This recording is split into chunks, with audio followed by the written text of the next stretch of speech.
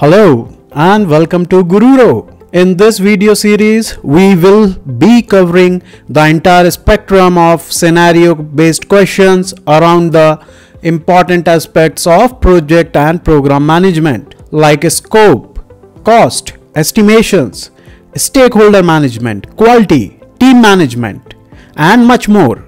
So please subscribe to the channel and press the bell icon so that you don't miss any videos. Let us understand what are scenario based questions and why they are so popular. Nowadays, there are no direct questions on offer in a management interview. Interviewer take the route of live scenarios or simulations which frequently occur in day-to-day job, so that they can be certain that the interviewee is a fit for the position. By real-time questions, employer can judge the knowledge and work experience of the candidate more authentically. It also shows how spontaneous you are under pressure and whether he or she will be able to handle it on the job. While answering these questions, always remember the thumb rule. Offer multiple approaches, not just one. It will display your flexibility in approach and real work experience. In this session, we will be covering a scenario related to scope. Now let's see the scenario. Here is our scenario.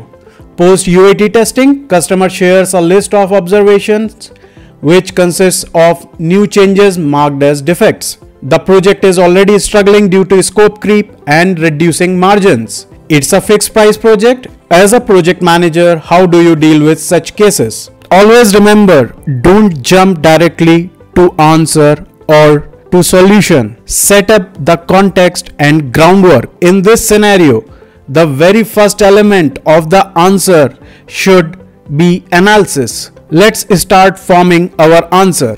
I will analyze along with the team the observations which are raised during the UAT testing. We will dig deeper to categorize them.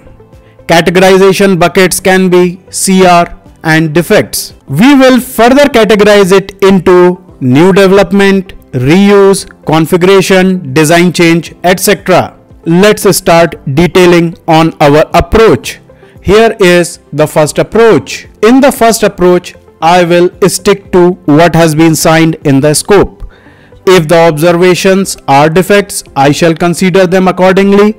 If these are new changes, I shall call it out as change request and ask customer to follow the agreed change management process. I will also require internal stakeholders support in case of any escalations. After detailing the first approach, I shall process further saying, oh, there is another approach. It goes like this. The second approach shall depend on my relationship with the customer. If it is good, I will find ways to accommodate the same and leverage this favor in some other ways later. Different ways like work around or negotiate on providing basic functionality now and build on in the upcoming releases. I will ask the team to stretch for the completion or put additional resources. I will keep my manager updated on the strategic part. Then I shall take a pause and will say, oh, there is another approach which is coming at the top of my mind. Here it goes.